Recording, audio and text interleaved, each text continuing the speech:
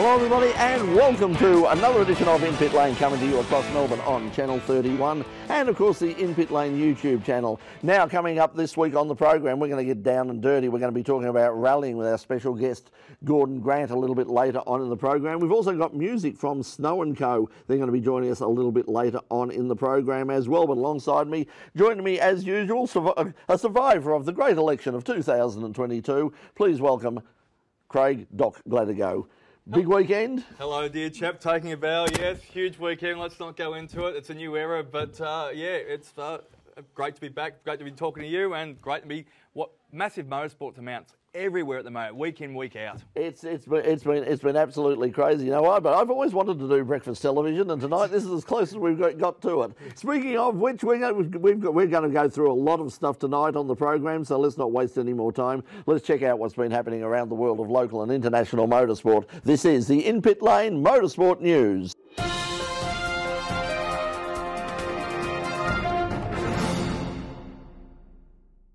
Max Verstappen has surged back into the lead of the World Formula One Drivers' Championship after a win in last weekend's Spanish Grand Prix.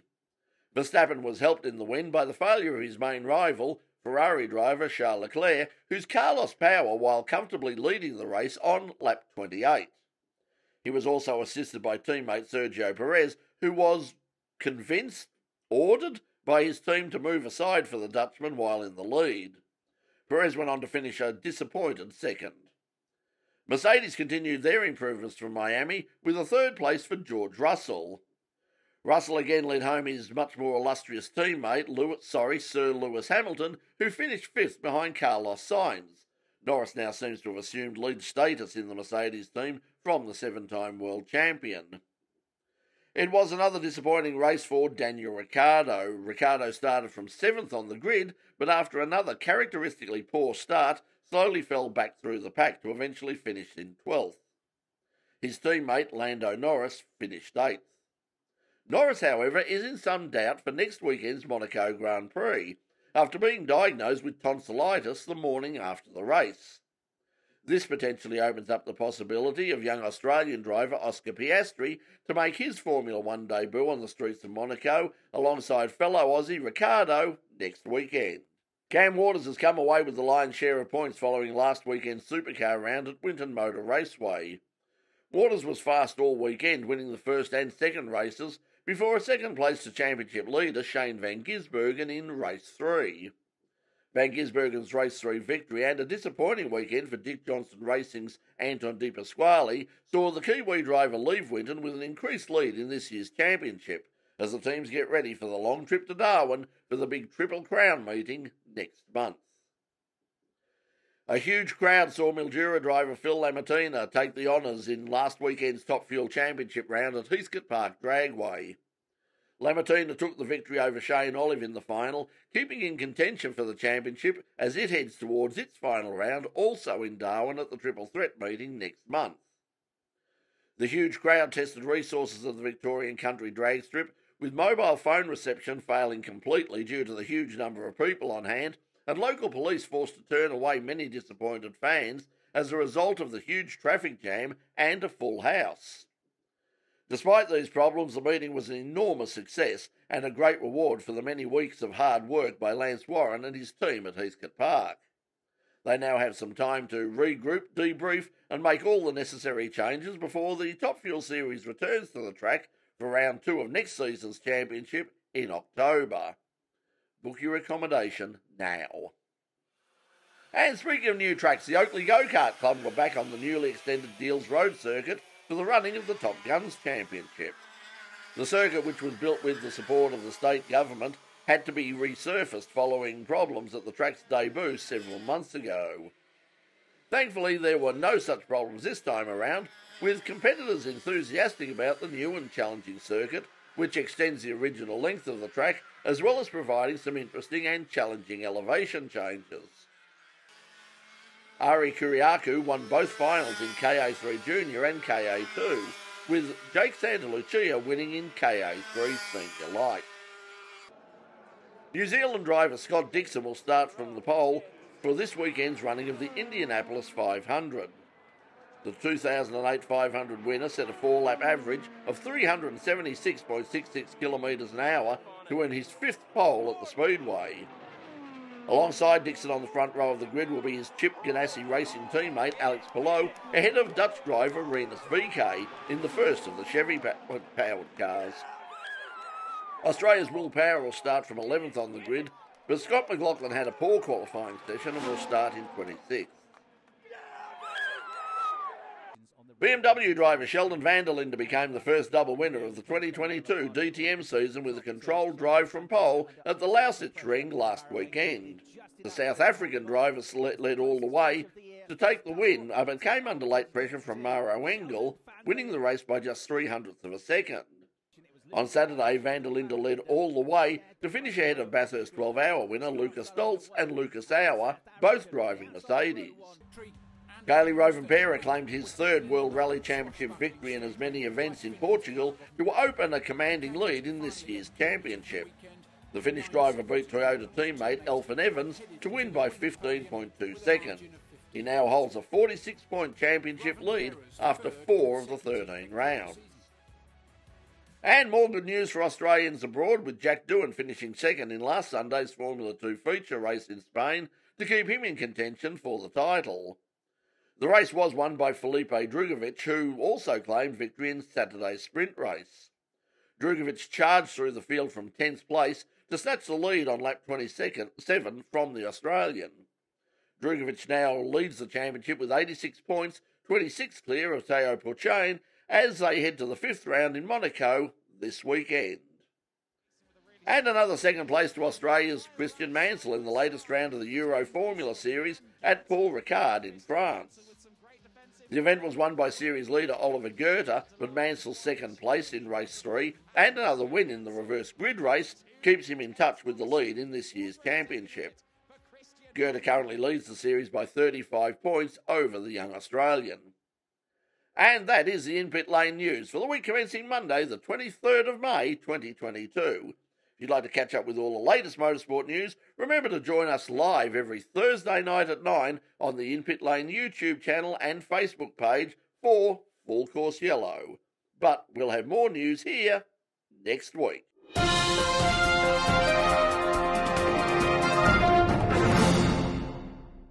And we'll have more news for you next week. When we come back after this break, we're going to be joined by our special guest in the studio talking all things rallying, Gordon Grant. This is In Pit Lane on Channel 31. We'll be right back after this.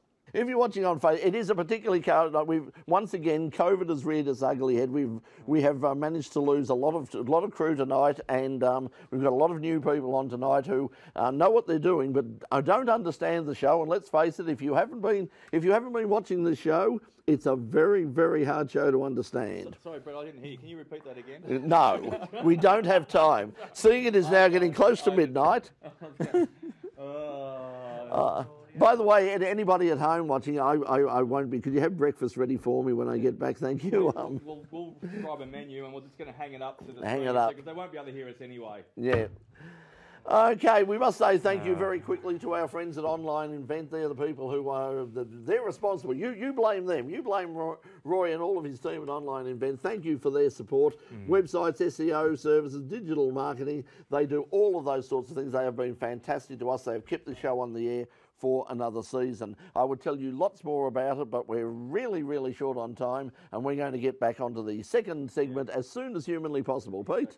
He's a great guy, Roy. Welcome back to In Pit Lane. Well, rallying is something we don't talk about a lot on the program. I mean, we've certainly covered rallying in the past, but it's very hard to get them actually in the cities because they're all out running around the bush and having a lot of fun. We covered the recent rally up at Marysville just recently. It was very, very wet and very cold. Someone who was there can tell us all about it, as well as the state of local rallying and also what he does with his day job, and that's a bit interesting as well. Please welcome to the program Gordon Grant. Gordon, welcome to In Pit Lane. Thanks for having me, boys. Now let's before we get onto the rally, let's talk about what you actually do, because you build cars, but they're sort of rally cars with a slight difference. Tell us what you actually what you build.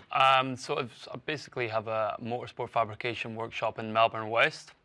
I'm specialising in building Mk2 Escorts, bitumen cars, gravel rally cars, but all not like your run-of-the-mill Escorts. It's all sequential gearbox, fuel-injected engines, high horsepower, and yeah, so that's what I build. So where do these cars come from? Like, do people just bring you old Escorts? Yeah, no. Are they remanufactured? Yeah, these are all actually original. Australia's got real good shells still. I'm actually doing builds from all over, one from Perth, one from Queensland, one from New South Wales, a couple local cars, another build coming from South Australia in the next couple of weeks. So yeah, they are coming from all over because I'm offering a service for these cars that's not really been in the country before. Obviously, the Palmy Fords is more of a UK thing and European thing, but yeah, I'm offering that to the Australian market because you guys love Datsuns over here for some reason. There's some sounds like there's some real good top disposable income top end rebuilds there, but you have one yourself as well too stashed away there. And look, it's a one of a one, really rare car. I saw a bit of a shot of it earlier. And it's done a strange one-off rally in Malaysia. It's Jakarta car, something like that? So you own it too? Yeah, it's actually my own car. It's a Ford Escort, factory-built Ford Escort Cosworth rally car. Numbers matching one rally history, Rally Malaysia 1994, built for the Prime Minister of Indonesia's son-in-law. So it's sitting on 701 genuine miles on the clock at the minute. I don't think I'll be rallying it again. It's pretty fresh looking, so it's just tucked away, and yeah, I don't think you'll see the gravel. Once in a while. Yeah, just a car show. A Sunday car show. Months ago, I saw. Yeah, nobody's seen the car in 28 years or something. It's just been a bit of a barn find. And the term barn find's thrown around quite a lot, but this genuinely was a car that's never seen the light of day for a long, long time. And it was only literally February time that's been out in public and been seen again. So yeah, it's good to get the car out and let people see it. These cars are out there. But yeah, definitely not too many of them in Australia. Check out Flash Motorsport because that's where you might be able to get a glimpse of it, or when he takes it out onto a show. Yeah. Now you've done some rallying. We talked about some rallying, like there. What's the scene like at the moment? It seems to be a sport that has really sort of struggled at times to get there. It's very increasingly hard to find areas to run in. Increasingly hard to get things like insurance. We've seen just recently the Motorsport Australia's decision regarding Targa rallies. Yeah, for sure. How does that sort of thing affect rallying at the moment? What's the scene like here at the moment? Look, I feel. I mean, I'm obviously from overseas, from a background where it's massively popular and they don't struggle to get the numbers. I've been in and around the scene now a few years, and I mean, the sport is surviving. I think there's a lot that can be grown on the sport to make it thrive. There is some things that have to be looked at, whether it be the rules need to be a bit more open to attract, one, make more spectators, and two, more people. For Fred in the shed wanting to build the car that he wants to rally and hasn't have to be pigeonholed to build X car and has to run it in this class. There definitely should be more of an open class like you see in New Zealand, Europe, UK, Ireland, all those places.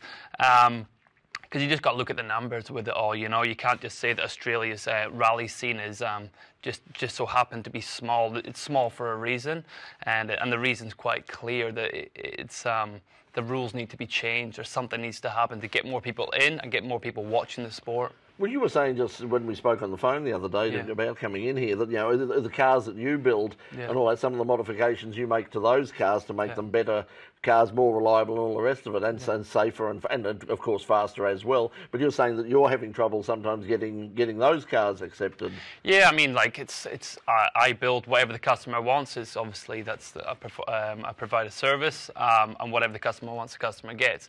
But something it's been brought to my attention purely because of my advertising or social media is the negatives of it. You'll get somebody sitting at home and typing the keyboard on a comment of a build saying, what rules does this comply with? So this is the mindset a lot of people are in, and is it the need for the organisations need to be more transparent and open and embracing what people to take some feedback? Otherwise, people know what's going on all the time. If they don't actually listen to and they sit and you're like, I'm not listening to anything, they're not going to be able to open it up to every participant. Yeah, I feel like like I say, the sport is surviving, and for it to thrive, something needs to change. Like they can keep the existing structure, but maybe something needs to open up where we have an open class. So then you have the boys that are very by the book and want to stay in their categories and classes. That's all good. That gets the numbers. It works. But for it to grow, I feel like something else needs to come along. Something to for people, well, I want to rally this, I've got the money to build this, and just let them do it. And just go into an open class. It's a free-for-all on that end. As long as it's safe, I don't see the problem in it. And I'll let the boys that want to be, you know, manufacture builds and everything. Yeah, let them do their own thing. They can make up the numbers, but then what's going to draw the crowd and the spectators and the interest of the sport in Australia is going to be these freak cars, the ones that sound and it's loud. They come in, you know, you can hear them 2 kilometres away coming through the forest. They're the cars that people. And that was one of the things with rallying back in the days. Of course, you had Group B. You know, like you had the you mentioned Datsuns. I mean, there were some people putting like rotaries in Datsuns of course, and all the rest of it, and people loved them and all that. Look, we'll find out more about that in a moment because it's an interesting topic to talk about. But we're just about ready to take a break here once again on In Pit Lane. When we come back, we're going to be having some live music. Taking us out tonight is Show & Co. They'll be joining us in just a moment to take us out. But right now, we're on a break here on In Pit Lane, Channel 31. We'll be back with more In Pit Lane right after this break. Okay, we're on a break. Time for bonus. Cool. Okay, let's get the band into position, and we'll get some music for those of you watching live on Facebook. If you're still awake, we'll wake you up now because we're going to have some music from Show & Co. Now, is it Show & Co or Show & Company? Snow. Snow. Did I say Show? Snow & Co or Snow & Company? Snow & Co. You're doing beautifully, Les. Thank you. I was going to say we're a bit of duress tonight. And they're the Co. They're the Co. Oh. Okay. Well, Snowy. we'll be joined, and we'll have we don't have any. We've got very few graphics tonight, but they're playing around the place. They're doing some recording at the moment. There you are. No, that's not. That's our last week's guest. That's Brianne Peters, who was who was in action on the weekend. The heading was good, but we just need to work on the content. We do, but anyway, anyway, I was going to say, guys, throw it at me right now. Where are you going to be in the next few weeks, or what's up? We're actually recording our second album at Sing Sing at the moment. Yep. So that's been we've done a few days in there a couple of weeks ago. What suburb are they, Snow? They're in South Yarra. Cool, that's it. We've just do the mic. Yeah, we've just played at the Workers Club on Sunday, and that's very popular. Yeah, it was a great gig, and so we've got a few little gigs. What's the next one coming up? Well, we're just doing one in Frankston, a private function. So so that'll be good. And good stuff. Otherwise, this new album's going to be quite a. Where do we find you? So it's just www.snowandco.com.au. Cool. And we're on Facebook. We've got a YouTube channel, Snow & Co. So there you go. Everyone there you out there. There's the details. There's the details. Live stream land. Details there. So so catch up with the band. But right now we're going to hear them. We're going to hear the guys in action. Ladies and gentlemen, joining us on the program, a special bonus for watching live on Facebook and on the In Pit Lane YouTube channel. This is Snow & Co. and Running.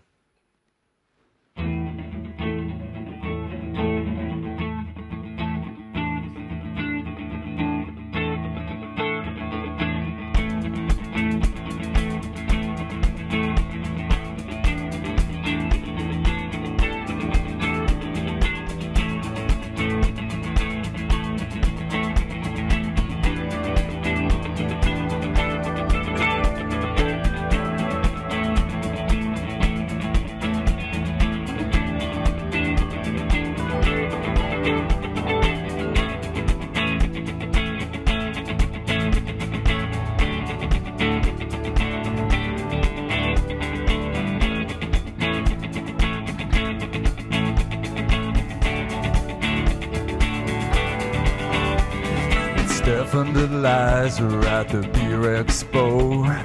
Beautiful ladies whirl at their feet. Feel so excited. Look out the window as I'm driving by. Can't help but think how fast this life passes us all by. The dreaming girls, dreaming boys, get out alone, make some new friends, dwell on the past, boy, it's a slow, lonely death right to the end. Now you're running.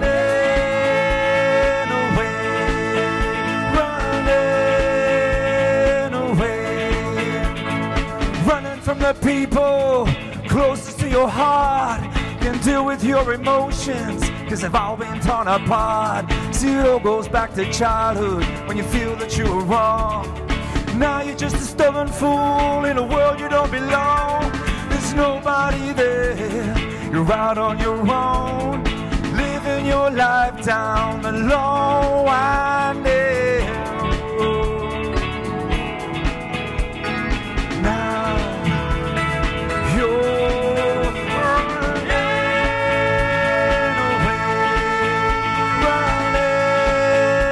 running away, running from your father, running from your mother, running from your sister, running from your brother again, running. How do you feel? You gotta face the facts. Sometimes you need to look back and say, I was wrong. It's just time and space. Everybody needs their space to run. Run away, run away. Run, run, run, run, run, run, run, run, run, run, run. Yeah, come on.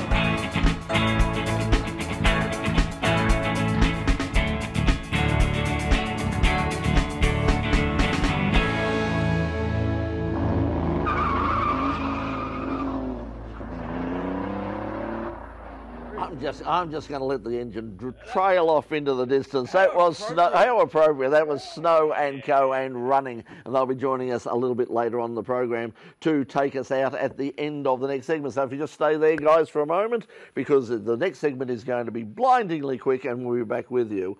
So hopefully not deafening, because we can't hear ourselves tonight. So whenever they're ready, Pete, next. Now we'll just say once again, if you would, we're coming to the end of our series here on In Pit Lane for this first series, but we are hoping to come back later on in the year for a second series as per usual. And if you'd like to be a part of that, then you can do that by becoming a member of RMITV Student Television. This program is done completely by volunteers, 100%. People who are interested in television. You don't have to be a student.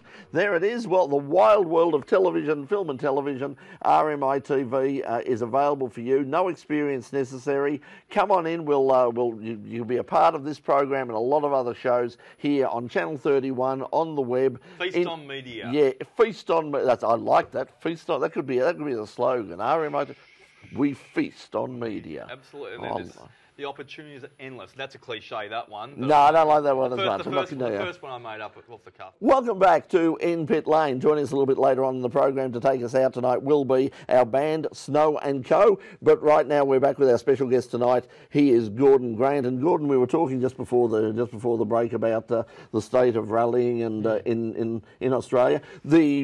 It's a form of rallying, I suppose. The Motorsport Australia recently made the announcement that they were suspending Targa events like the Targa Tasmania. Yeah. That is a problem. If you talk to a lot of people in the world of circuit racing, a lot of them are saying, look, the reason our insurance is so high in the sport, the reason the permits are so high is because of rallying, Targa, things like that. Yeah. From a rallying point of view, I mean, what do you think could be to make those sort of events more accessible but also safer? What can we do? Or do we just have to live with the fact that these things are just dangerous?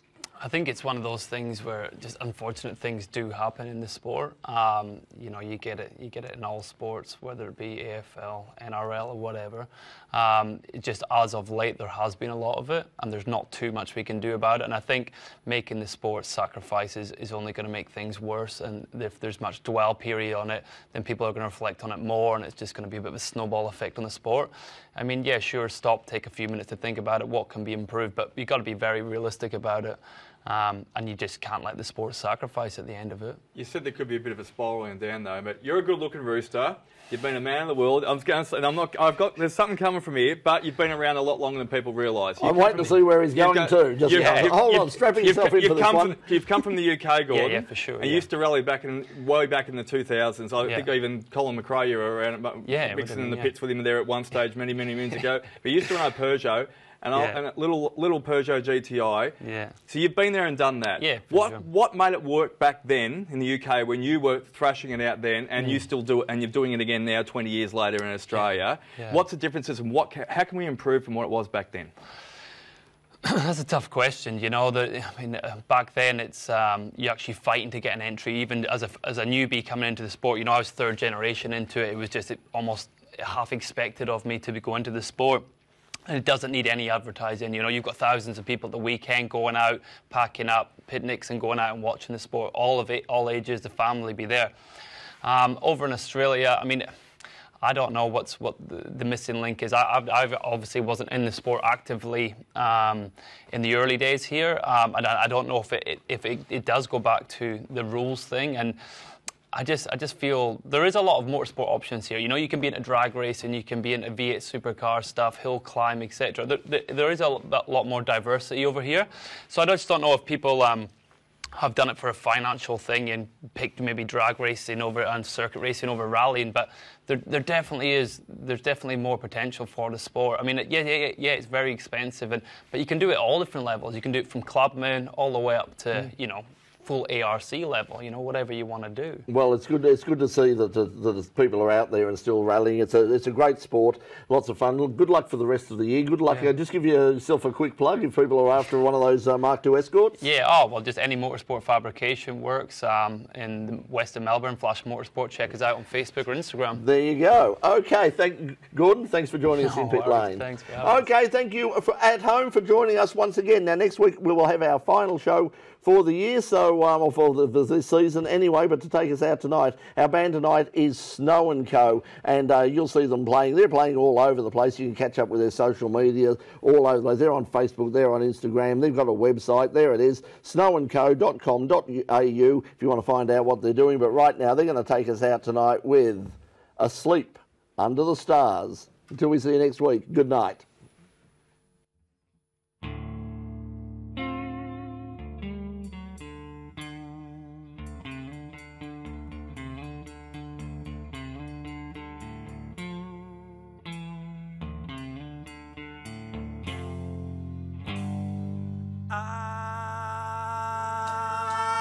I'll take you down to the crossroads and show you where to turn. Then I'll go down to your house and watch it slowly burn. You can drive 1,000 miles before you need more fuel, but you don't care anyway, 'cause you got to beat our floor.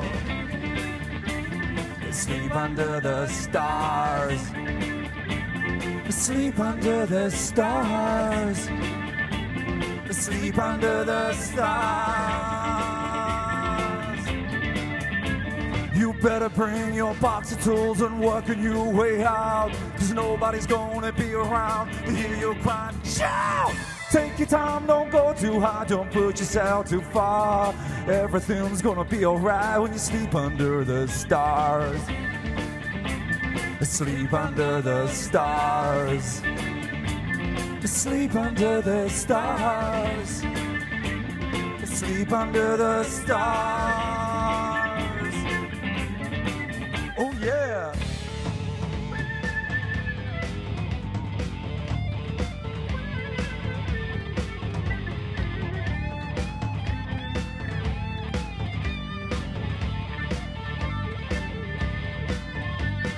Found a way, you made it right, you took it by the horns, lost it down, lost and found, blowing in the storm.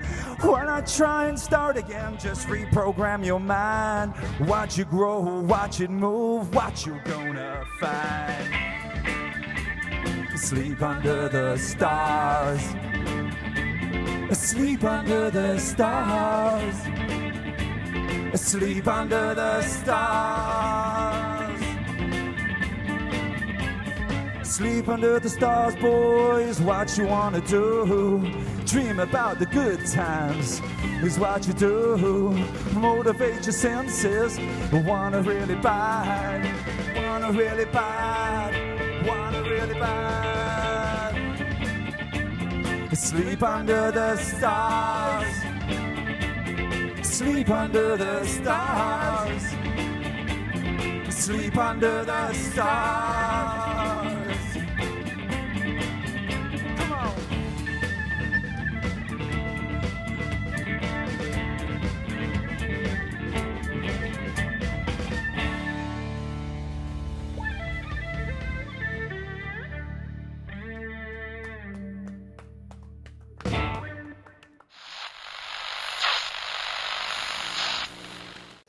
But After tonight, anything that's endless is worrying me. Tonight's show is endless. I was going to say, and you can help us get up off the ground a lot faster. We need a rocket tonight as well too. We're running a few. We could use a couple of extra people. That's for sure. Some gas wouldn't go astray tonight. Okay, when they're ready, Pete, to go to the next segment, we shall do that. As dear as it is.